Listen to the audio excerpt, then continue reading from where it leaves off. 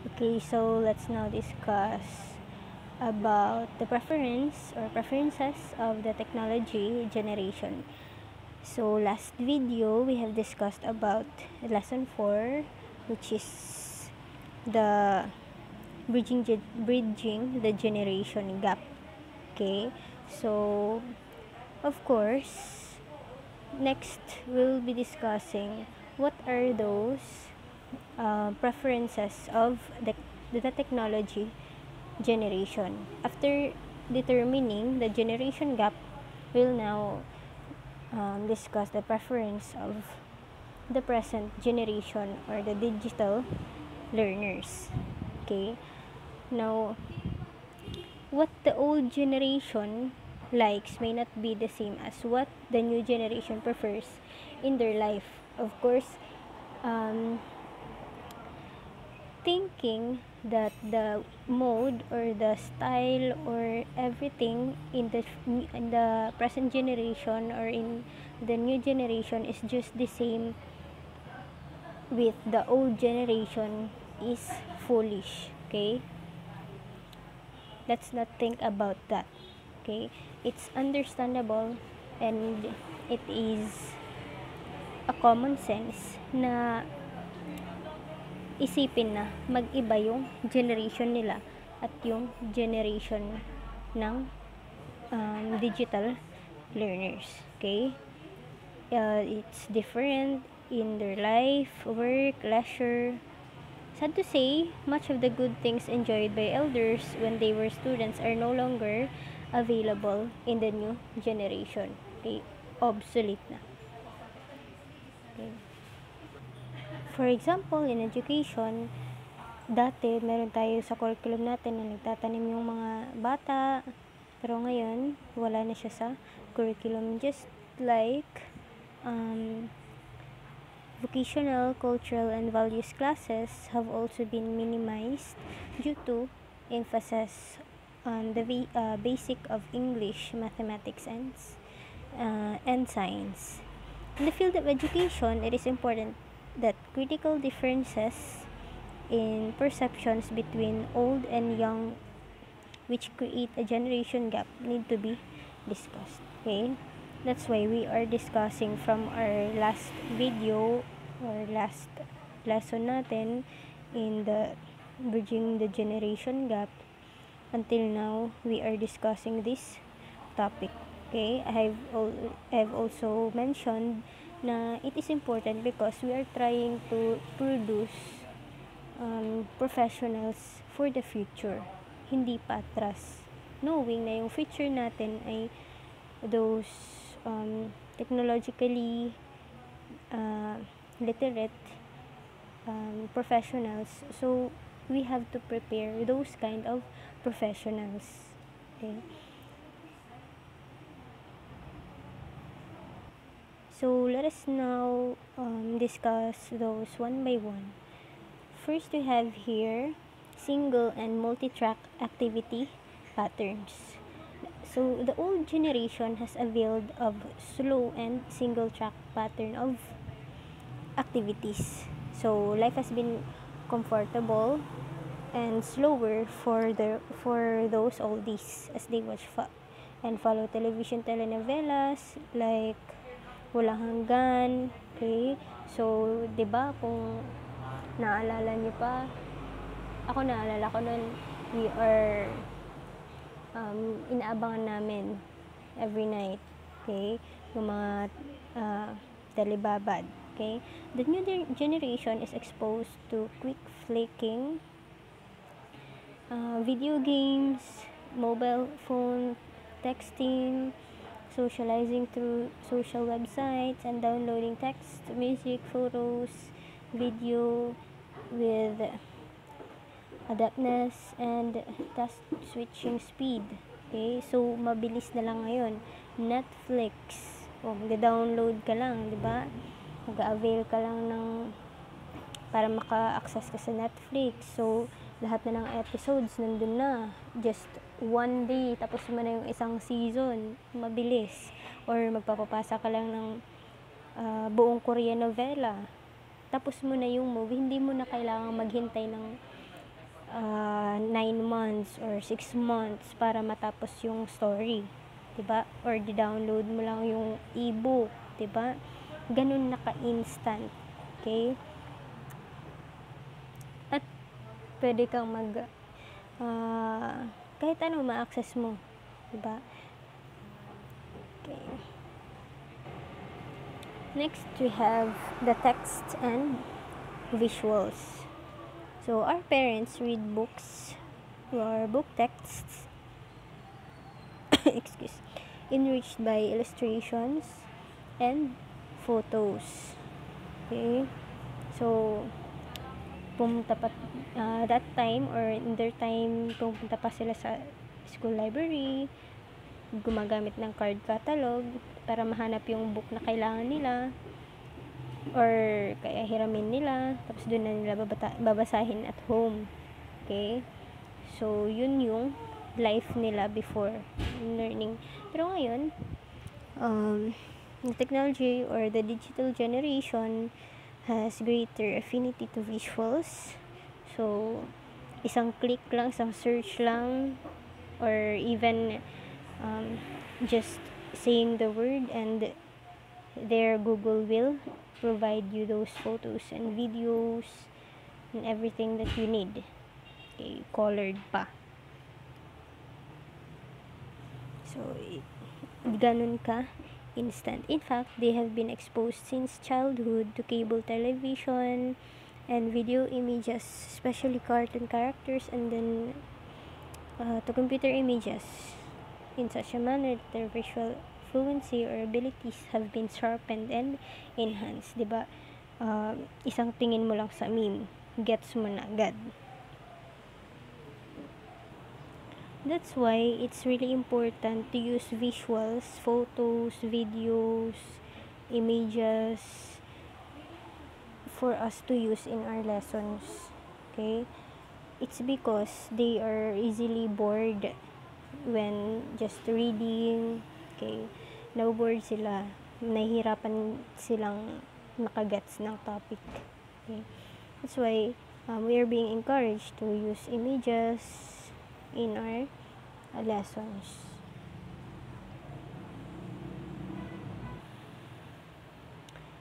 Next, linear versus hypermedia. The past 30-year-old generation has obtained information in linear, logical, and sequential manner. On the positive side, this has made them more logical, focused, and reflective thinkers. Okay, linear, parang they are following a certain system and order of their learning. So, hintay-hintay lang sila kung ano yung binibigay na information sa kanila of the school or the teacher. Okay? Pero, in the new generation, it follows a personal random access of hyperlinked digital information. It's because information can easily be accessed. For example, if you are curious with this topic, you can easily get it from the internet. Okay? Wala nang sinusunod ng mga linear or mga prerequisite na if you think that there is an information regarding a certain topic na in-introduce sa inyo, then you want to advance study the topic or the lesson, you can easily access it. Okay? You do not need to wait for another sem, another meeting for it to access. Or minsan natututunan in the posts, diba? Pag nababasa sa mga posts sa internet, sa Facebook, sa Twitter. So, somehow, merong iba-ibang information, additional information na nababasa ng learner. Okay? There was once post na nabasa ko. Her or his ate is asking him something that her ate is not actually expecting, na alam nung kapatid niya na bata, na lalaki, yung tinatanong niya. Parang na-shock na lang siya na alam niya, kahit elementary pa lang siya. Yun pala, natutunan niya sa linalaro niyang video game, which is Minecraft. It was about, I don't know if you have already read this in Facebook, but that was about the glass. San daw gawa yung glass. Expected ng ate na hindi alam nung kapatid niya. Pero alam pala nung kapatid niya. Kasi nilalaro niya sa Minecraft. Okay. So, ganun sila exposed sa information. Okay, they don't need to reach this certain level na malaman nila itong certain information. Okay. With the new generation, okay, tapos na.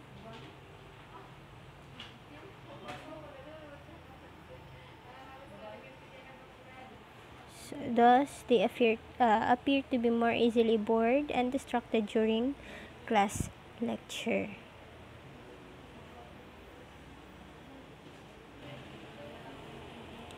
And we have here independent versus social learners.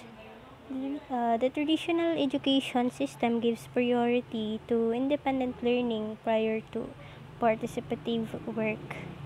Okay. So the generation of learners before focuses on independent learning. So yun yung generation na malakas yung competition. Okay?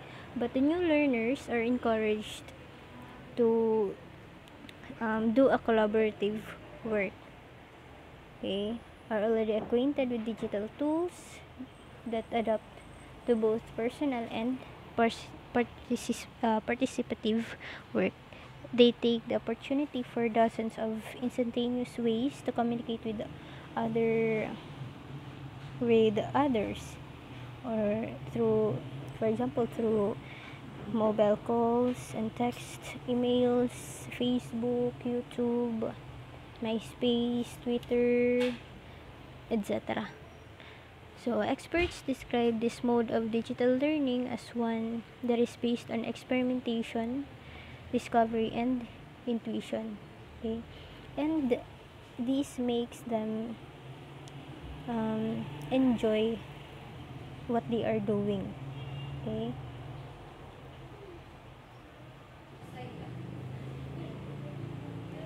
Next, we have learning to do versus learning to pass the test. Okay. All teachers teach students in order to help them pass tests and complete the course requirement. Okay. So, these are the basis that time. Okay. In the old generation, they were trained to pass tests or complete a course. On the other hand, the new digital learners simply wish to acquire skills, knowledge, and habits as windows of opportunity afford them to learn. Okay. Our parents have completed a course and have engaged in a permanent job for most of their lives. Okay. Because that was their generation. Yun yung trend sa kanila. A different work situation awaits the digital generation with contractual, multitask, and multi-career opportunities in a digital world ahead of us. Okay, so there are some millionaires today that they personally don't advise their children to be top students, as long as they are doing good in school and acquiring skills as much as they can. They're contented with it. Okay, that's the new trend in the current generation. Okay, acquiring more skills, acquiring more skills and multi-career Okay? So, yun yung pinaka-in sa kanila ngayon. In fact, I don't know if this is true, but companies like Google, they don't really,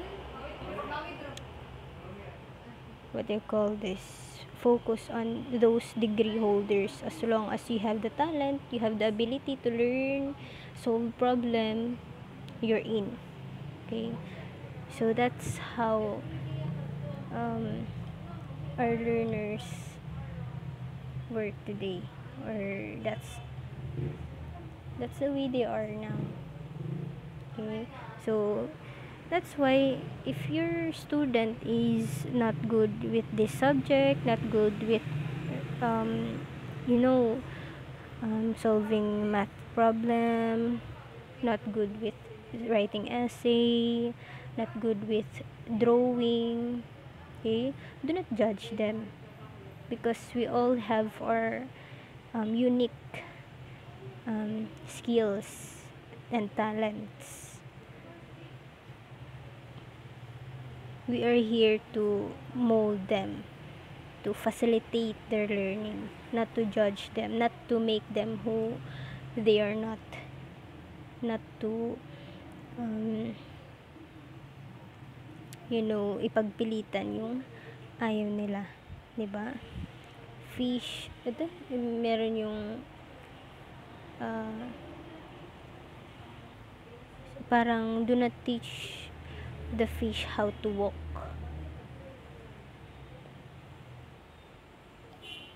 Next, we have delayed rewards and instant gratification. The traditional reward system in education consists in the grades, honors, certificate, medals, and diplomas. So, yun yung focus dati. Okay? Yun yung basis nila ng success. Okay? Rewards, yung grades, mga medals. Okay? Including future jobs, the traditional school's reward system consists of unclear rewards for performance. On the other hand, digital learners and their own experience more immediate gratification through immediate scores from games. So, mas nag-enjoy sila doon. Enjoyable conversation from webcam calls. Excitement from email chats. And inviting comments from their Facebook account. So, they are exposed to immediate or instant gratification. Magpo-post sila, hinihintay nila kung marami na bang likes. So, they check it from time to time. And they feel overwhelmed pag, 'di ba, pag maraming likes, maraming reacts yung post, or in a video game, kung nag-top rank ka na ba.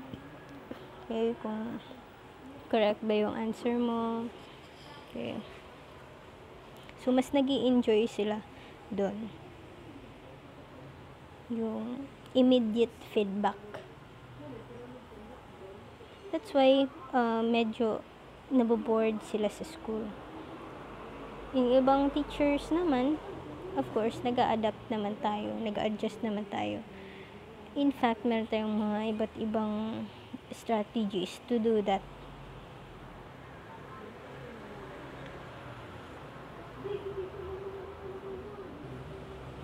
And lastly, we have rote memory versus fun learning. So, before, teachers feel obliged to deliver in contest or content-based courses, the learning of which is measured or measurable by standard tests. So, it's more on, giving the topic, delivering the lesson, making them memorize things, and then measuring it by giving them tests, written, paper, and pencil.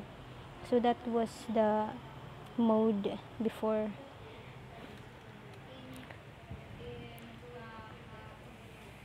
Digital learners prefer fun On the other hand, digital learners prefer fun learning which is relevant and instantaneously useful to them.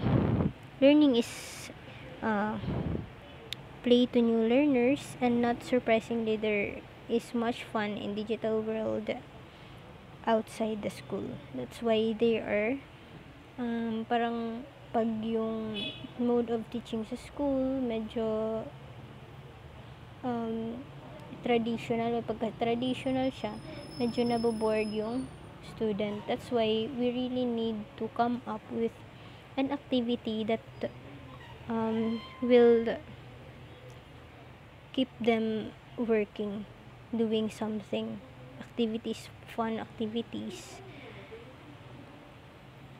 Okay, sometimes kahit high school na, 'di ba, we are still preparing fun activities just for them to still focus and of course enjoy while learning.